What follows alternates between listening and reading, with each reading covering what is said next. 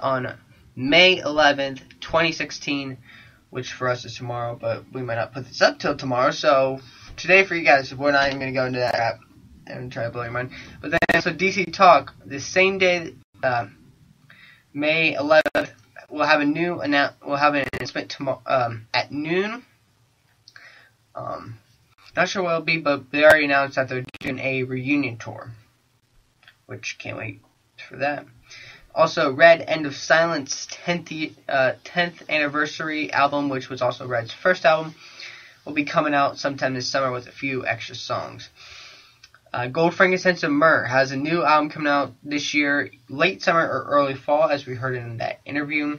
When we get do our interview again, we'll see if they finalize the date yet, but they're probably just going to be hitting studios, if I remember correctly. Then Disciple has a new album this year, crowdfunding, not available yet, but I can't wait for this crowdfunding. It will that album will come out late this year. Whitechapel, one of my favorite bands, has a new coming out June 24th. They have a new single out, Mark of the Blade, really good. I'd recommend looking it up and listening to it. And then Thousand Foot Crutch, better known as TFK, has a new album with 3 singles out already. This new album will come out June 17th, and it's called Oxygen Exhale. It's part 2 to Oxygen Inhale, but this time it's called Oxygen Exhale. And I forgot to mention, the Whitechapel album is called Mark of the Blade, and then the Disciple album is Long Live the Rebels. For TFK's album, they have 3 singles out, which are Born Again, Running with Giants, and I can't remember the I think it's like Insufficient, something like that.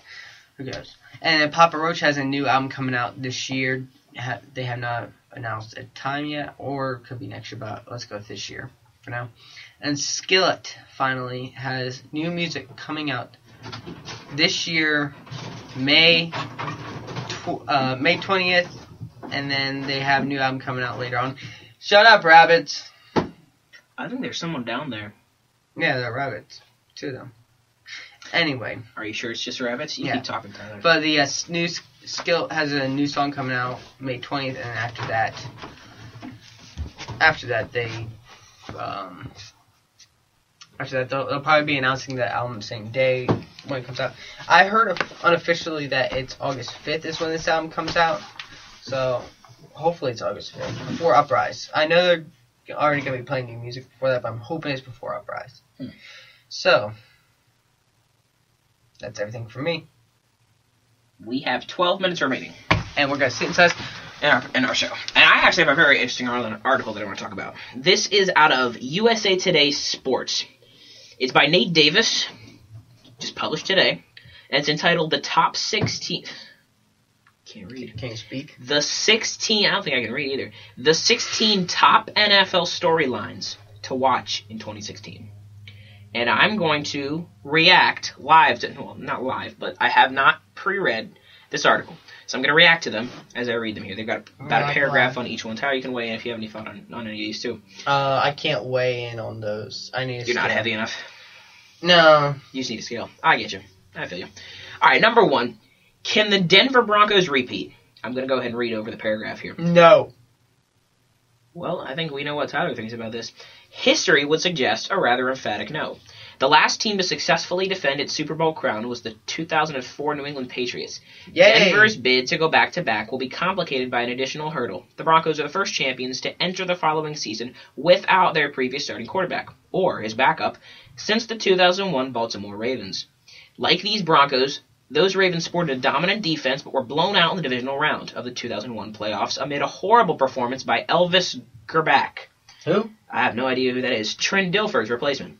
Mark Sanchez and or Paxton Lynch face a mile-high mountain trying to replicate what retired Peyton Manning and departed Brock Osweiler pulled off in 2015, especially with the Kansas City Chiefs and Oakland Raiders on the rise in the AFC West, and capable of ending the Broncos' 5-year perch atop the division. Okay, what do I think about this? Here's what I think about this.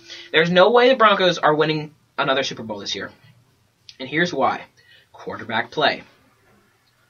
I will say that it is rather, I should say, it's fair to point out, I think we should not neglect this point, that the Broncos made it and won the Super Bowl with rather subpar quarterback play. I mean, think about it.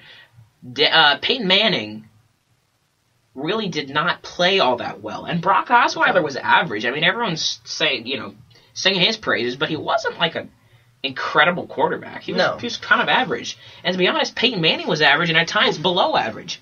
So I really don't think that the Broncos necessarily are going to really be looking for the same kind of play they had last year because it was average. I think if they can get what they want out of Paxton Lynch, that he can be a franchise quarterback. I don't think that Mark Sanchez is the answer, although he may be able to pull off a couple of starts here and there while Paxton Lynch is getting trained, per se. But I don't think the Broncos are going to repeat. I think the Jaguars have a better chance of winning. Oh, man, well, hopefully we're going to talk about this later. The Jaguars are a stacked football team. We'll do that in part 2. The Oakland Raiders, too. I mean, the Oakland Raiders. It's like I said, the Chiefs. There's a chance the Broncos don't even make the playoffs, and I can understand what people would be saying. I mean, the defense is still incredible, so I think they probably will make the playoffs, whether winning the division or getting by the wild card. But I don't think they win the Super Bowl. No. I think that too much has happened. Too much has changed. I mean, they did lose Malik Jackson, too. Too much has changed. I don't think they're going to be able to win. Number 2 on the list of the top 16 storylines. Dimmed star power. When was the last time the league had such a mass exodus of players? Of greatness. Wow, dude, I can't read it all. Let's try this again. No, do you just want to end the show right now? No, let's go over a couple more.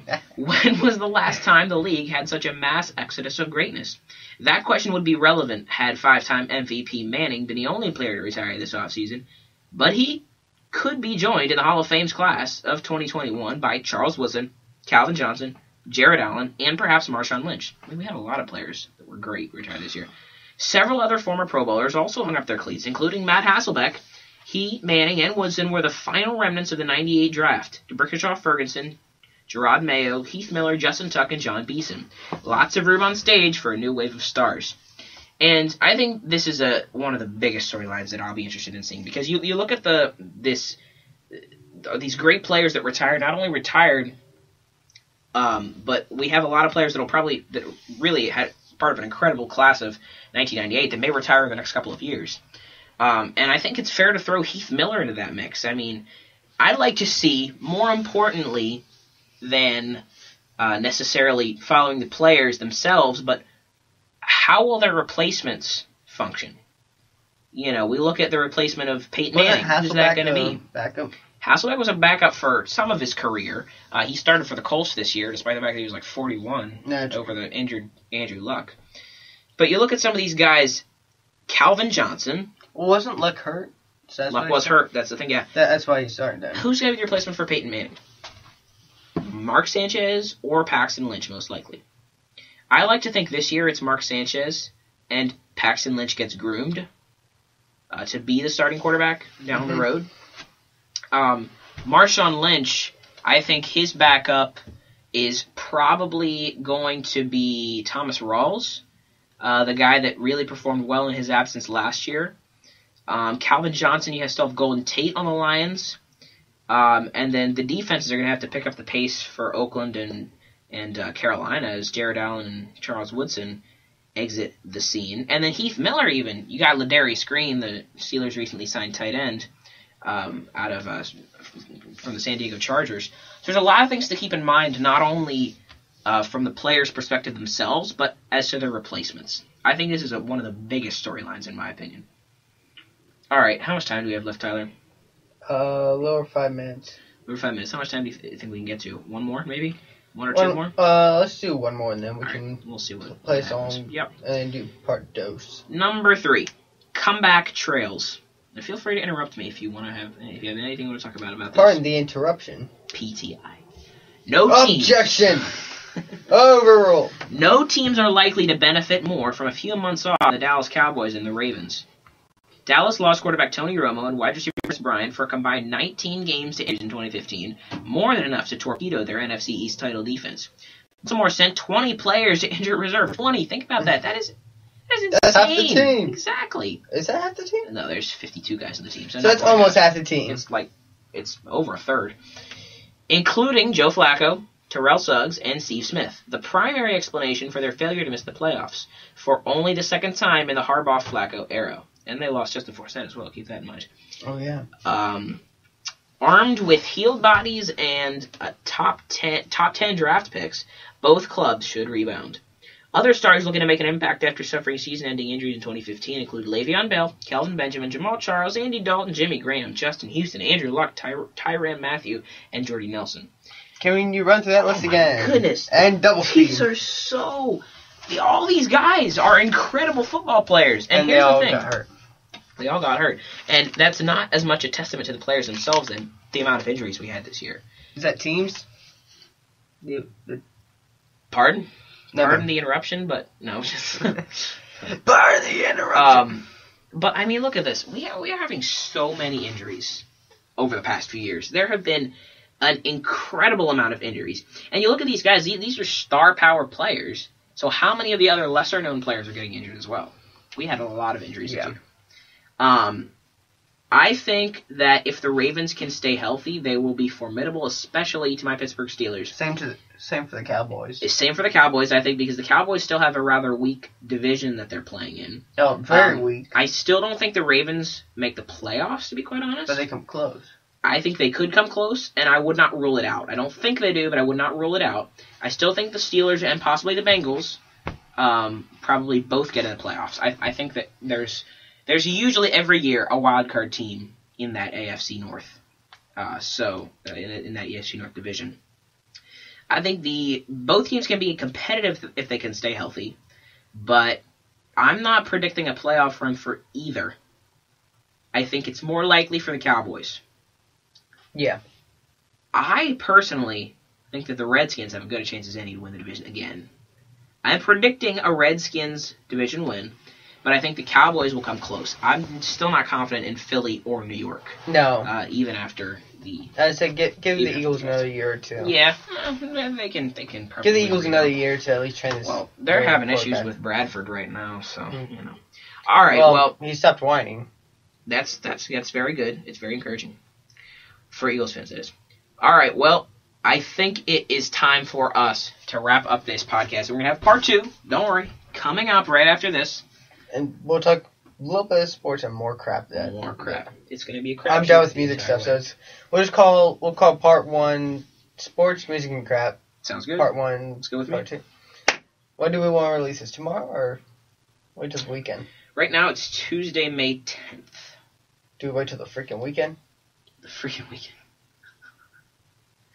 Hashtag freaking weekend. Use it. Done. We'll talk about that. And before we close this up, I want to give a shout out to David and Philip Mawish and whoever the heck else does that podcast, Sparklecast. It is awesome. They talk music, or they talk a little bit of music, but they talk music, video games, movies, stuff like that. The recent news in entertainment. Sounds a bit like us, except we talk sports too. Sports, music. They don't talk sports.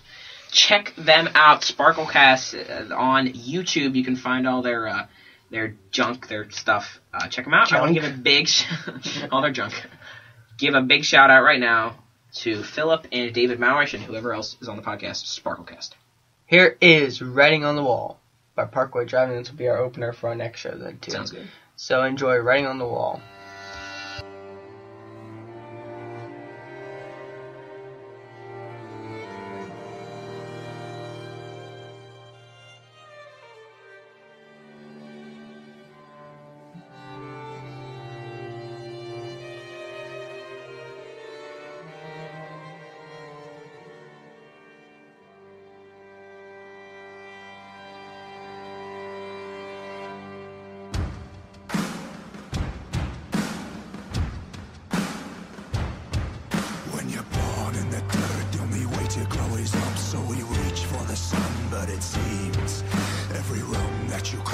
Another crooked line that you cross off the tally of your dreams.